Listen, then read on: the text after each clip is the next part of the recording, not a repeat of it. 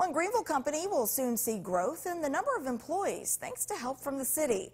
This after a different company announced that they will be laying off people in the next few months. Tonight, city leaders are weighing in on job laws saying growth in the city. 9 Your Side's Aaron Dean has the story. Wednesday, Greenville Mayor P.J. Connolly posted a Facebook message about his frustration towards Camping World Distribution and their plans to lay off more than 100 workers. During Thursday night's Greenville City Council meeting, the mayor nor any city council members spoke out about it.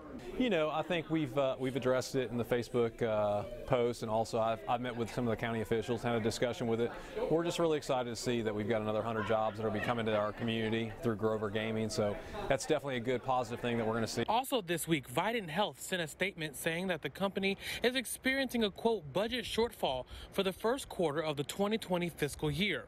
According to the statement, the company could look into multiple options in the future, including potential layoffs. On a positive note, Grover Gaming, a software company in Greenville, received the city's job creation grant.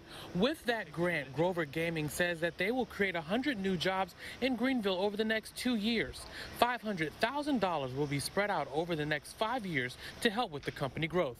Greenville is the capital of the East, and we serve so many other people that don't just live within our city limits. As you saw tonight, we provided a job creation grant for an employer that actually isn't in our city limits, but it's good for Greenville, it's good for Pitt County, it's good for the region. City leaders say collaboration is key when it comes to job growth and creation in Greenville.